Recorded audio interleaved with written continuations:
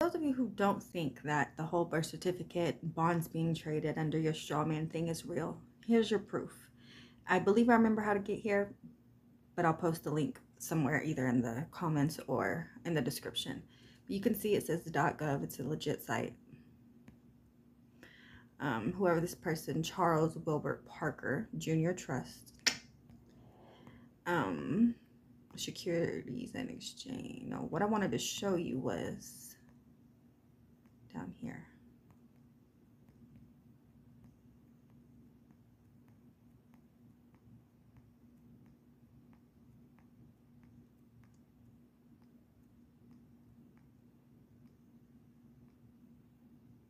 Okay, I passed it again.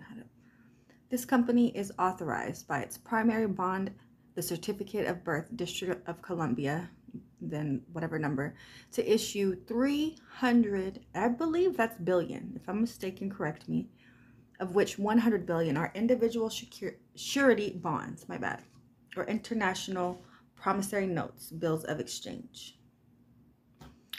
So there you go. And if you still don't believe, then